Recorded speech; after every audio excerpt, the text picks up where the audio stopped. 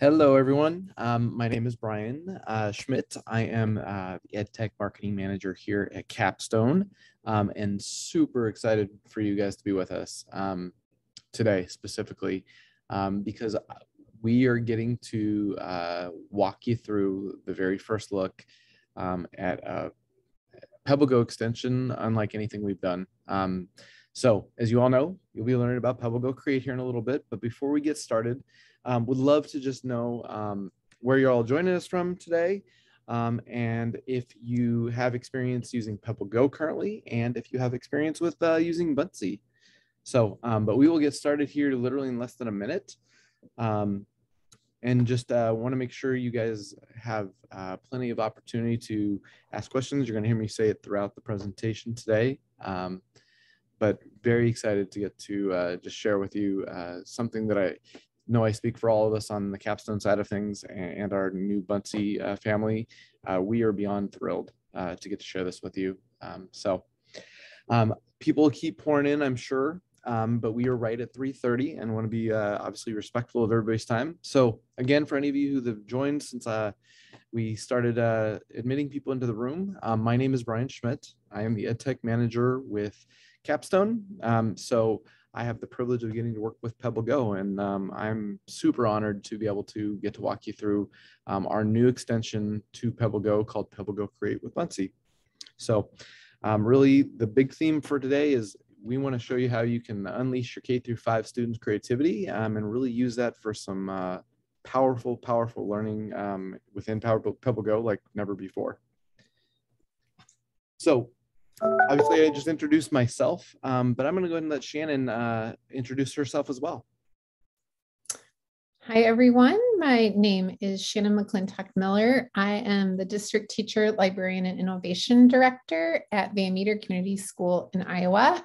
I also serve as the Future Ready Librarian spokesperson, and you can find me on Twitter and Instagram at Shannon Miller, and I blog a lot on the libraryvoice.com. So it's great to be here with you today. Thanks, Shannon. And yes, she is a regular blogger, as most of you probably already know, but if you don't, the Library Voice is definitely one of the best you can find in terms of just creative inspiration about using a number of different books and tools that are available out there. So highly recommend her. Thank you. So before we begin, some of the housekeeping that some of you might know I do, but want to make sure for any of you who this is your first time, we really encourage questions, especially with this, because PebbleGo Create is new and there's things that may make sense that we need to answer for you. So share your questions through the Q&A area or through the chat, either way, and I will do my best to get to them at the very end. We have a couple people in the chat as well, probably, that'll be able to answer different things throughout. But if your question's not gotten to, rest assured, we will do our darndest to get that answered for you. Also, do not worry at all about taking in-depth notes. We are recording this webinar, as we try to do with every single one of these, so that you can rewatch it, share it out with colleagues. I really just want you to be able to experience this and not have to worry about getting every word down. And then the other thing that is super powerful, and we continue to see this time and time again, is just the impact that social media can have in terms of being able to get inspiration and be able to elevate some of the things that are happening in the classroom and the libraries across the country with PebbleGo, and now very much so excited to see what this is going to look like with PebbleGo Create. So definitely join the conversation and check us out and see what the conversation is going to help you to be able to do. So a little bit about what to expect from today. We'll go through and I will introduce you to PebbleGo.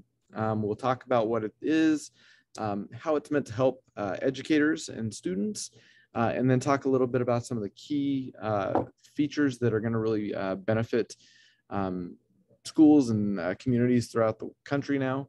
And then we'll take a in-depth tour. Not sure what happened there. One sec.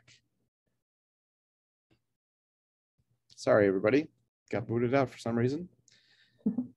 And then we'll go through and Shannon will talk about ideas and inspiration using PebbleGo Create in a school setting. And then, like I said, we will definitely have time for Q&A. So without any further ado, let's talk about what is PebbleGo Create. So at its core, it is meant to be the ideal extension for any PebbleGo customer. So if you own the complete suite of PebbleGo offerings or PebbleGo Platinum package, or you own just one module, PebbleGo Create is a great extension you can add into your PebbleGo experience that provides a digital workspace for your students. And the key around this is we want to be able to connect the learning that is happening within PebbleGo and has happened for the last 12 years, but really gives your students a direct way to demonstrate what they're learning and then to be able to share that knowledge. And really the whole premise around this is we know that students are at a position of their life where they want to be able to share using different tools and media. And that really does help them to retain more essential concepts that they're going to need for academic success now and in the future. So it is a big step for us to be able to link over that learning that is taking place and be able to give teachers and librarians and parents a way to see what their students are learning. So one of the big things that I always try to think about with any of our offerings within PebbleGo is how is it meant to help? And so don't worry about notes here. There's some more in-depth information on the website, but 4 concepts that I really want to focus on is when we say click and create, it's really meant to showcase it is a simple, easy way for students through a number of different media types to be able to showcase what they're learning and be able to express themselves. And that goes for the youngest students all the way into your more advanced students as they journey through elementary school. So they'll be able to draw, type, record a video, record audio, use QR codes as a sharing mechanism, a lot of different functionality that's going to be built into PebbleGo Create. Additionally, the other piece to highlight here is really it's easy setup. So these two kind of go hand in hand. Click and create is the simplicity for your students, and the easy setup and maintenance is on the teacher and administrator side. Really, one login is going to allow students to access your PebbleGo subscription and your the PebbleGo Create workspace. So they'll be able to navigate seamlessly within the PebbleGo experience, and even more importantly, they'll be able to easily share their work both with their parents or classmates, but even easier than that, the teacher will be able to see in real time what her students or his students are doing. The big thing that I think I'm probably most excited about with what PebbleGo Create is going to allow us to do is be able to provide a space for real, authentic, and portfolio assessment. So now teachers are going to have easy access to each student's creations, and really the big takeaway is this real-time insights. You'll be able to access every student's creations that they're working on, their bunsies, and really the nice part is be able to see without them having to save or be able to or having to share directly what they're working on in real time. And that way you can be able to see exactly what your students are learning and what they're mastering. And then additionally, the big thing we all know, and for any of you who've been on any of our past webinars over the last 18 months, one of the biggest struggles is all the logins in this world that students, even 5-year-olds are having to manage. And really, we wanted to make it a seamless process for logging in. And so creating this one platform and one portal for student login is super important. So that way your students are getting into one thing and accessing it real easy. And then additionally, just in brief, is the setup and maintenance piece. Really, syncing rosters has never been easier. And this goes if you're a Google Classroom or you use Microsoft to sync your rosters for school, or if you manage it all through CSVs, any of those are possible. And it makes it super easy to be able to set up classes for teachers and get you into doing the things that you're all about, which is teaching, not necessarily the setup piece. So that is high level what we're hoping to really help with in PebbleGo Create. Now the next question, and we'll jump into more specific, but I want to really make this pretty simple in terms of how easy this is going to work. Breaking it down into 3 steps. Really, students will click a create button, which you'll notice super small screen, so I apologize, but we will get into a more easier to see view. There will be a create button right at the bottom alongside all their other media they already experienced in a PebbleGo article. So nothing is changing about their article except one extra button when they sign in. Once they click that, it opens up in a new tab, this other screen where they'll have a couple different options to either create a blank template or from blank, or start with a ready-made template to show and tell what they know. So it literally is a simple process, and I am excited to take you into the next step, which is to actually show you what this actually looks like in practice. So let me jump on over to the demo. Okay. So what you'll notice is we are signed into PebbleGo.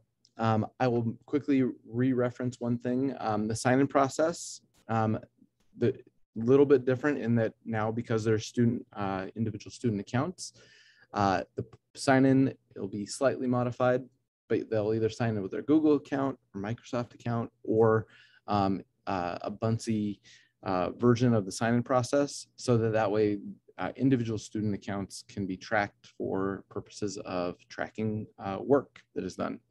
But once they're in, you'll notice it is going to be very much the experience you've come to know and expect from PebbleGo. So nothing concretely is changing at all about that process, which is important for kids. Is too much change, obviously, is never a good thing. So we're going to journey down into what most of you probably know is my favorite article in PebbleGo, which is frogs. So everything so far has been the same. You'll see the tabs up here. All the functionality that is always been in PebbleGo is here. And then it's along the bottom, like I mentioned, there's a new button when they're signed in that says create. And just by clicking this button, you'll notice it opened up here in another tab. So their PebbleGo experience is still over here.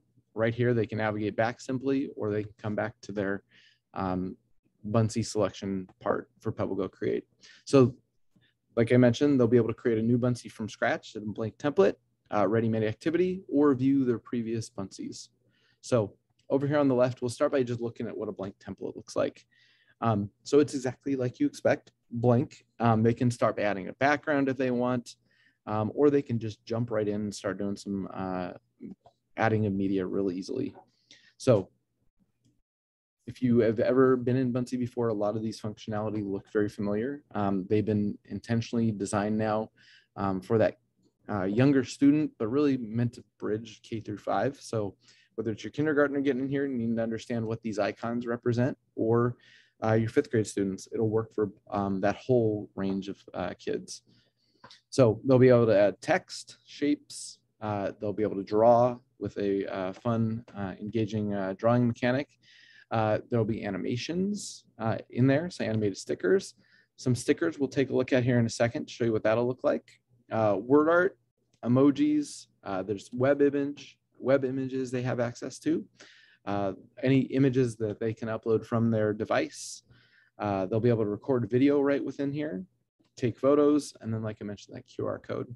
So we'll start by taking a look over here at what it looks like when they pick stickers, because again, that kindergartner or 1st grader, a lot of times they're going to be all about putting those stickers in right away. So you'll notice one thing's happened here that obviously takes us a little more directly, but if kids are in the frogs article, right up top of their Buncee here, you'll see it picked up that title of the article. So kids will know, hey, I'm doing a frogs related Buncee. Teachers will be able to see that real easily too. So then the student would enter frogs in here, and then it pulls up the list of frog stickers, and they can literally just drag and drop or click and drop, and it goes right into their Buncee. Additionally, the video recording. So they'll be able to record video and then place video directly within this as well. So again, especially for your pre-readers or pre-writers, this is a really powerful tool for them to be able to express themselves and say what they're learning and what they learned from the article they were reading in their own words. And so we know that's getting used a lot. But really good set of tools that you're going to see in some cases be amazed by all the things your little youngest students can do all the way to your oldest, and just see some really fun creative projects. And I'm excited because Shannon will show some of the stuff in action too, in terms of some of the ideas that can be used. So let's go back. I'll undo that, and then we'll jump back here and look at an activity. So these activities are the ready-made, here you go, easy template for a teacher or librarian to direct their students to do show and tell. So it's really, this example is, I just read a Frogs article, so show me what you're learning and tell me a little bit about what you learned or liked in that article. Again, all the same tools are here. It's just now a ready-made template that it makes it that much easier for students of all ages to be able to jump right in and showcase what they're learning. So just to show an example of what kind of content might be put in something like this, over here, a student has decided to use the drawing tool combined with some stickers to show where frogs live. Also using some text functionality over here to say what they learned about small frogs and what they eat, and then recording what they learned over here in a video. So super simple to do. And the nice part is this can be as simple or robust as the student and or the teacher wants to make it. So a lot of flexibility in here, and that's super exciting to be able to showcase the learning. And then we will also jump over here too, because this is a cool feature. Students will be able to see past work as well. So like I mentioned, we were just in here looking at this PebbleGo Frogs article, and then they jumped over and created this Bunty, and here it is in here. This is super powerful because kids can look back on their learning and then share their learning with their classmates. They can share it with their parents. So there's a lot of different real powerful capabilities here to be able to showcase learning for students. And again, it's all tied within their PebbleGo experience. So we're going to jump on back, and there's another path I'm really eager to show, which is jumping over here to the teacher experience, because like I mentioned, we wanted to make this a great experience for students, but we also want to make sure teachers can access this really powerful tool and use it for assessing learning. So once signed in, again, a teacher would sign in with his or her credentials, and then this option pops up under their capstone menu in PebbleGo. And then by clicking create, they're brought right to their view. So you'll notice this teacher has a number of different classes set up. Can sync it from Google Classroom if they wanted to create a new class. Super easy to do, as many of you already know. And then we'll take a look at what that experience is to dive into a class. So we'll take a look at the homeroom. And then here's a list of all their students assigned to that class. And the teacher can jump in and literally see work of students, both past and in progress. So really cool functionality there that, again, provides a real portfolio of assessment, and a teacher can easily see what a student is learning and that a student is learning and mastering certain concepts right within a robust platform, and also being able to show journey of learning. So where a student might have started out a month ago and where they are now, just by being able to jump in and take a look and say, wow, okay, clearly Katie here got this right, that frogs do eat bugs and worms. And that was one of the things I was trying to teach, or one of the concepts we want to get across is that basic learning. So again, this has a lot of potential and capabilities here that I think, as we looked at some really narrow examples, but I can imagine a lot of ways that teachers, librarians, and honestly, students even are going to use this in some fun ways. So without any further ado, I'm going to jump over into taking a look now at some ideas and inspiration with PebbleGo. So before I hand it off to Shannon to showcase, I want to show you just examples of the different templates and what those are meant to do. So the templates that are ready-made, they are going to connect here directly with the module and article they're in. So as you probably are familiar with, PebbleGo is color-coded for students. So for instance, animals articles use orange as the main color of that button. Same will be the case with the backgrounds. So if they're an animals article, the background will be orange. That'll be a really good color cue for both students and teachers to be able to see what Buncee they're working on. But again, like I mentioned before, it picks up to the name of the article that they're in when they jump over to Buncee. So just to show a couple other examples, this one would be from the science module because of the green, you'll notice that. And then this one comes from the Earth article specifically. And then this one is a biography. The blue color is clearly there. And this is an Abraham Lincoln example.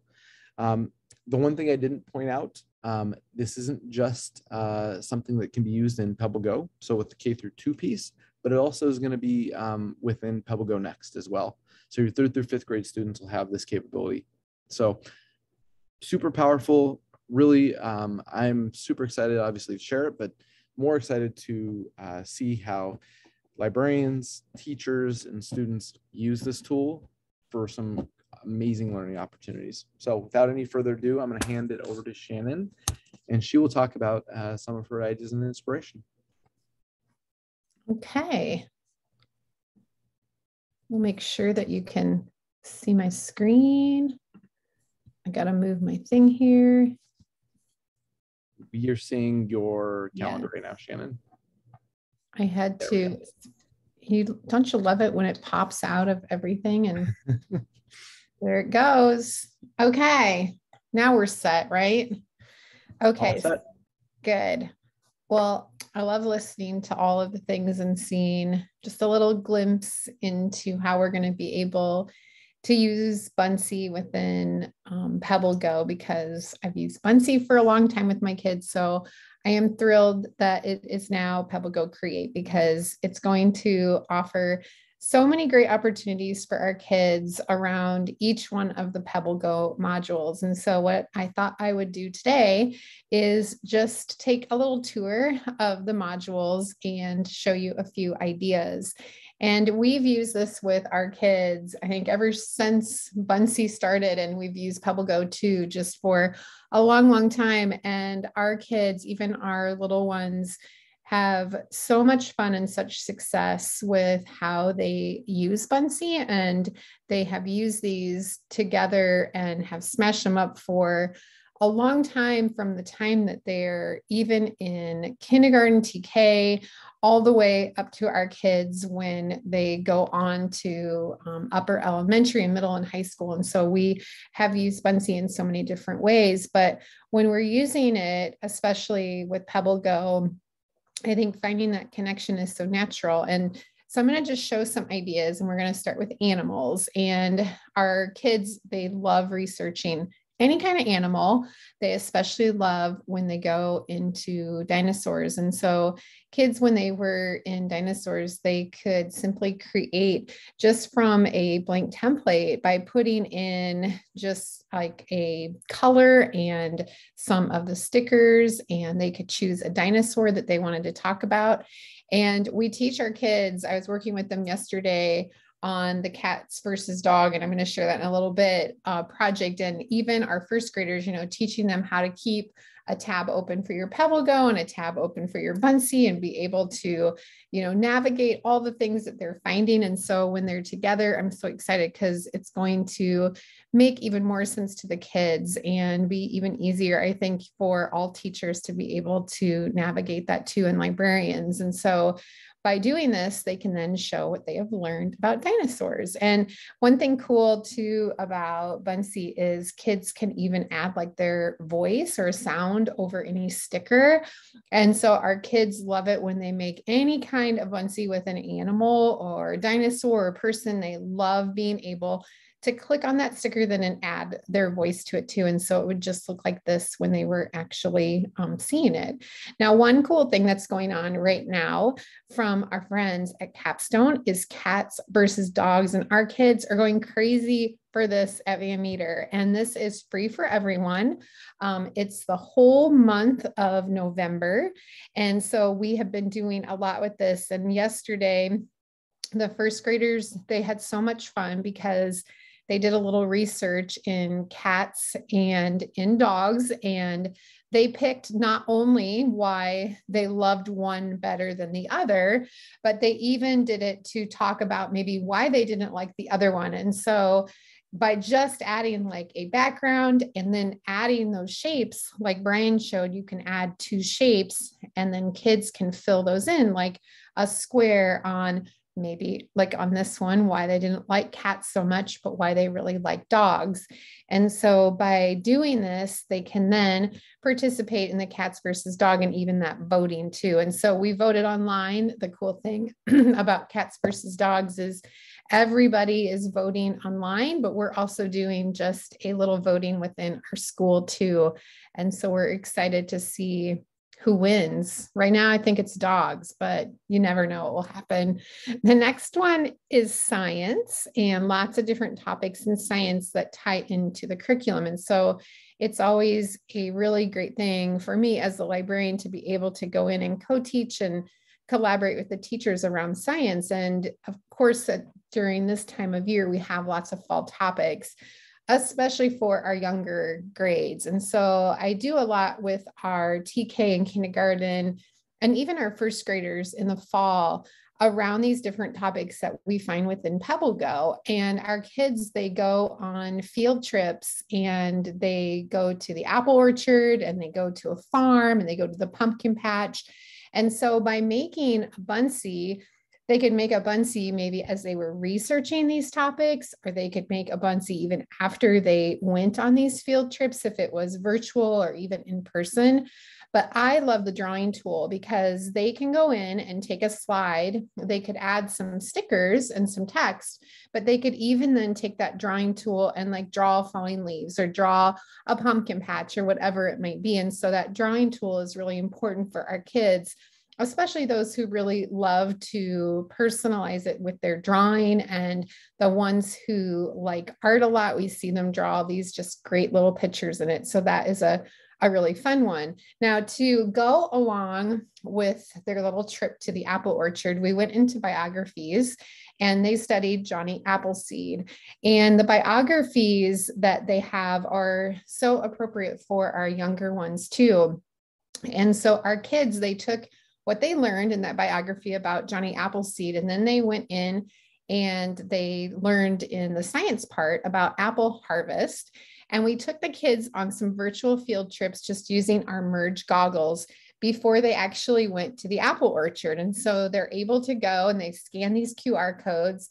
And then it took them to a couple apple orchards that weren't in Iowa. And so they learned even more. And then they can put that together in a Bunsey. And our kids, they love learning about Johnny Appleseed. And there's a great book in Capstone Interactive, a cantata one, with a song about Johnny Appleseed. But one thing that they love that they always talk about is in the science article about apple harvest, that there's 7,500 kinds of apples. Like that's a huge thing for kids to kind of wrap their heads around. And so they could then put that into a Bunsey to create something that they can show what they learn, that knowledge that they have. The next is in social studies, and just again, lots of great topics in social studies. And one, especially this week, as we talk about Veterans Day, this is an article that we use with all of our elementary as we are recognizing our veterans and making sure that we're talking about what that means to all of our kids and to our community. And so I put together a choice board, and our kids were able to visit that PebbleGo article and these books that are in Capstone Interactive. And then what our kids did, we've done this for the last couple of years, is they made these amazing Bunseys that we then send to veterans all over Iowa in the veteran homes. And last year we had over 500 Bunseys that we then sent around on just a Bunsey board. And it was so great because the kids adding their backgrounds and their drawings and pictures and even what they learned within that article and those books, as you can see, it meant so much to our kids to create these, but think about, what it meant to our veterans as well. The last one is health. And one thing that I love all the articles about health. And this is the newest one, module from Capstone and PebbleGo, but I really love the articles about SEL topics. And so within feelings and emotions, you could use this as even a check-in with your kids, if it's at the beginning of the day or maybe the end of the day. And they can go here and they can read about feelings and emotions, maybe what they're feeling, if they're feeling really happy on that day. And then they can take that and make a Bunsie about how they're feeling. And so it's a great little check-in with your kids to be able just to see, how they're feeling. But I love too to pair it up as a librarian and as a working with our teachers in the classroom, is there's lots of topics too, just about like digital citizenship, media, the health of our kids. And I think that's so important also right now, just like SEL, it's so important. Our kids have been online so much, and our families, they might need even options to talk and have conversations around these things too. And so by going there, doing a little research and reading together, either by themselves or even as a class, they can put these together. And the one around digital footprints was great at the beginning of the year, because we actually then went to Bunsie and they were able then to make their own little digital footprint just by finding a simple template and then adding things about their own digital footprint. And so this student was able to pull in the stickers that then represented himself. And so those topics are so important for our kids, so important for us as librarians, but also our classroom teachers and even our families too. And so just lots and lots of ways. I can't even wait for all of this to be something that we can all use, because we use it every day at our school. And there are so many ways that I think just possibilities that we haven't even done. And so we're really excited about this. Awesome. Thank you, Shannon. You're welcome. So before I get into questions, just want to make sure a couple key things here about PebbleGo Create. So PebbleGo Create is an extension to your PebbleGo account. It'll be a separate price, not associated with your PebbleGo account. Connect with your local rep who you work with already to see what that price is going to be in your specific situation. Again, not trying to shirk price conversation, but we do know all our different schools and districts are on different discounts because of multi-year and multi-school discounts. So it's not really for me to give out one price. Additionally, want to make sure too, it is probably a little less than clear. PebbleGo Create is an extension specifically onto your PebbleGo account. If you have Bunsie, that's a separate piece. And as many of you know, that Bunsie experience, if you are a current customer, is super robust with some functionality. This is meant to be a very simple way for students to access PebbleGo Create within PebbleGo. So there's going to be functionality in your Bunsie account that you aren't going to experience in PebbleGo Create. And so those two are actually separate things altogether. Additionally, I got some good questions that I'm going to take back and actually ask our team to make sure to clarify, and I will respond to you all actually one-on-one via email with some of the questions. There is a good question in here about what is a Bunsie board. So a Bunsie board is a collection of Bunsies that a teacher can make and share out with her students, or librarians do this all the time as well. Or students might make collections of their Bunsies. So when you hear the word Bunsie board, that's what that is. And additionally, I will get a lot of other questions answered because I still see them coming in, and this is great. Want to make sure too, you all know, this is set to launch in early 2022. When we have a solid date, rest assured that information will come to you as one of the first people to know. Definitely shooting in that January timeframe, and we will give a specific date as soon as we have it.